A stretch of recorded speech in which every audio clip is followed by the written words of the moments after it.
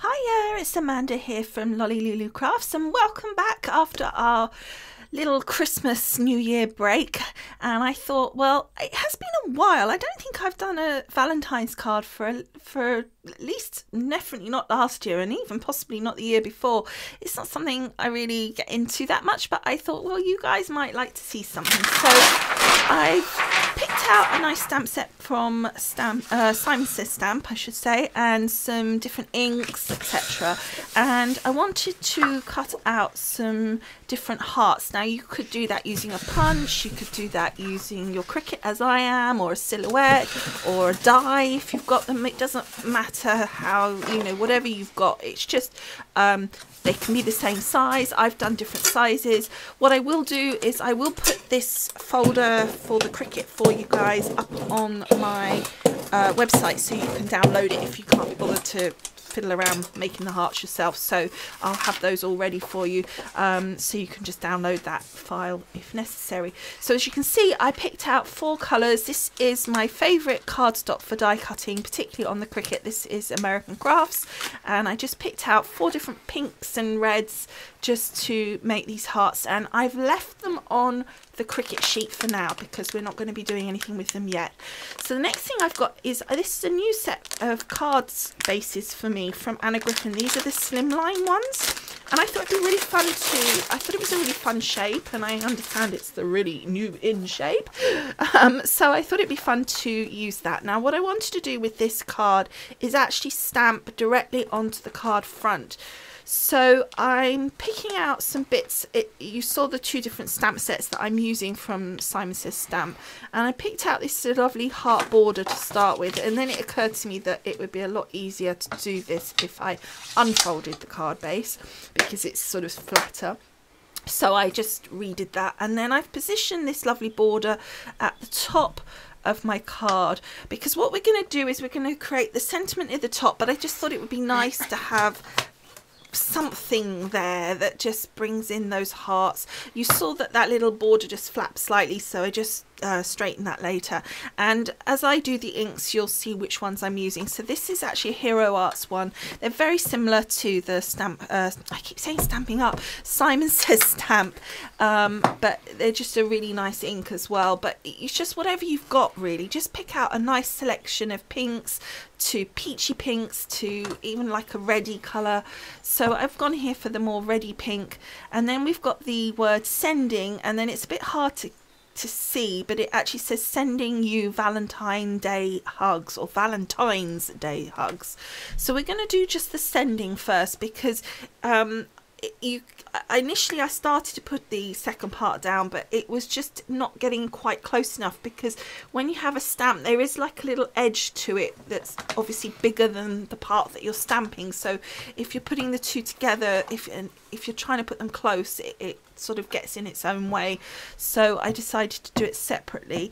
Now for this one, I don't particularly show it, but I did actually stamp it a couple of times just to get a little bit of depth of colour, because the colour on the cream just didn't quite pop as much as I liked. So I just did it twice just to get that colour. But that's the beauty, of course, of a stamp platform. But if you don't have that, then just, maybe make sure you do it better than I did the first time. And then I'm doing the same colour again for the second part of the sentiment. And again, for this one, I think it went fine the first time. I think I probably just didn't stamp it hard enough, push it down hard enough the first time.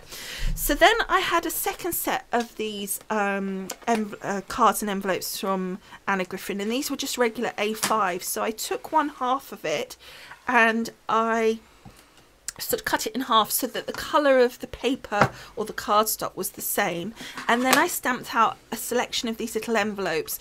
Now I've got more here than I want, because I wasn't quite sure what colours I wanted and how they'd sort of fit in colour wise, so I just did a little selection there, and then literally just go around with your scissors, making sure that you cut just outside that line. As you can see, it's not perfectly straight, but it doesn't matter. The top was a little bit, you know, so what?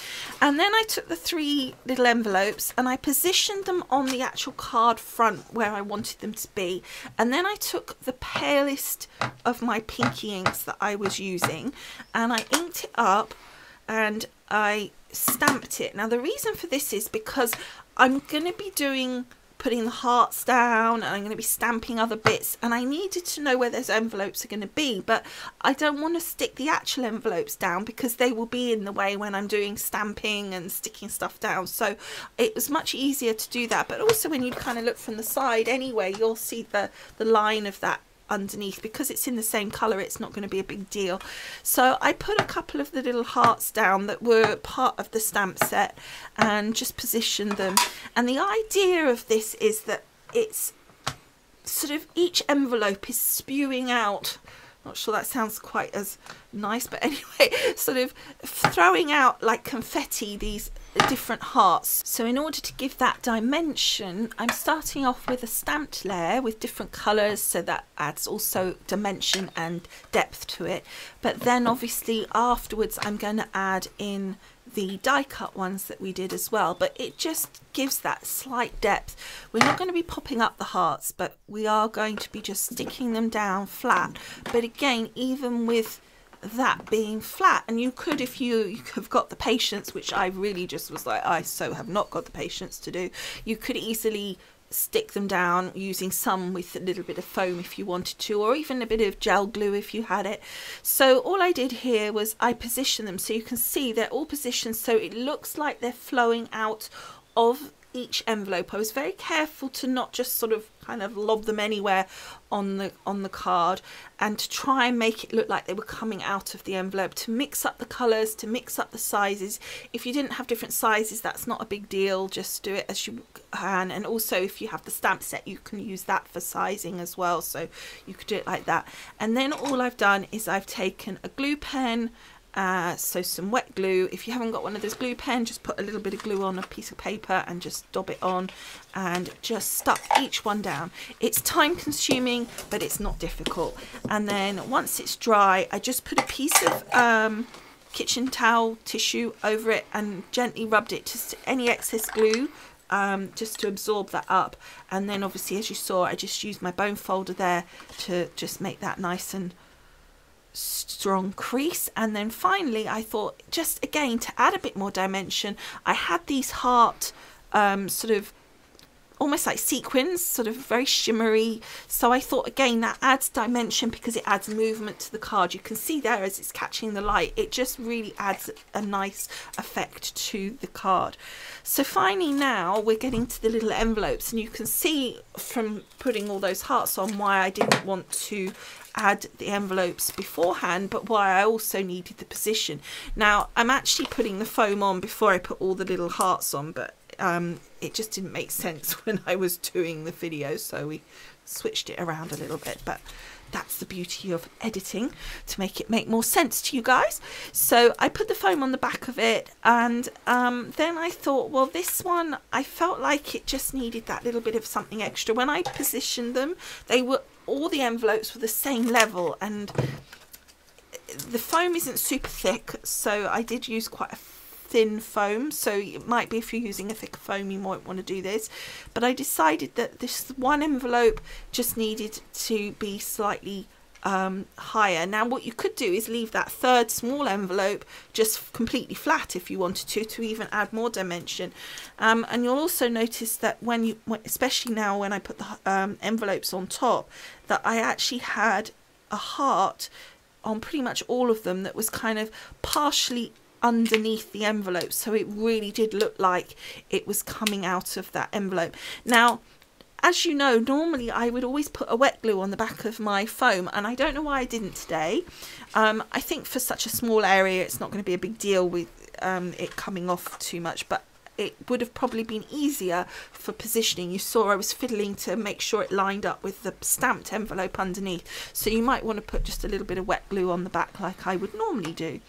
So then I thought, well, as always, you know, I like to do something on the inside, and I just felt it definitely needed something this time. It was really kind of decorated on the front, and so I took this beautiful piece of red vellum. I just thought it was absolutely gorgeous, and you saw I just marked it with a pencil and cut it to size. And then all I'm going to do once it's cut down is take my tape pen here and just pop a line of it across the top. Now, by doing it just across the top, two things happen. One, again, you've got some movement on the inside because it's sort of loose. So it's like a flappy insert rather than a completely stuck down piece of card or paper. If you want it completely stuck down, I would recommend that you don't use vellum, because you will see that tape. When it's just at the top there, it's not really noticeable, but I like that effect where it's just loose on the inside like that. I think it looks really effective. It just kind of looks quite elegant, I think. And then that is it finished, and I think it just looks really cool. I love the way that it moves with those lovely shiny hearts. You've got the little bit of dimension, but it's still just of height that you can get it through in normal posts, so it's not so high that it's going to cost you extra to send it. And it's just, I think, a really fun card. I think it's quite an idea that's used quite a lot about the hearts coming down and gathering like that, but I just thought that it would be fun to do it with the envelopes and in a slightly different way, using the die cuts, etc., mixed with the stamps and the sequins. So I hope you've enjoyed this card, and I hope you all had a wonderful Christmas and New Year. It feels kind of weird saying that at the end of January, but I hope you all had a great time. And as I say, I hope you enjoyed this card. Do please give it a thumbs up and all of that. And if you haven't subscribed, do that as well. I'd love for you to join our little crafting family on here. And also, don't forget, and if you don't know, there's a link below this video that takes you to the blog post that goes with this video. So on that blog post, you will find lots of photos of the card. It will also have links to the products that I've used. I'll also put a link to the die cut for the Cricut if you need it for that file as well. So I hope you've enjoyed, and I look forward to seeing you again soon. Thanks for watching. Bye for now. Bye.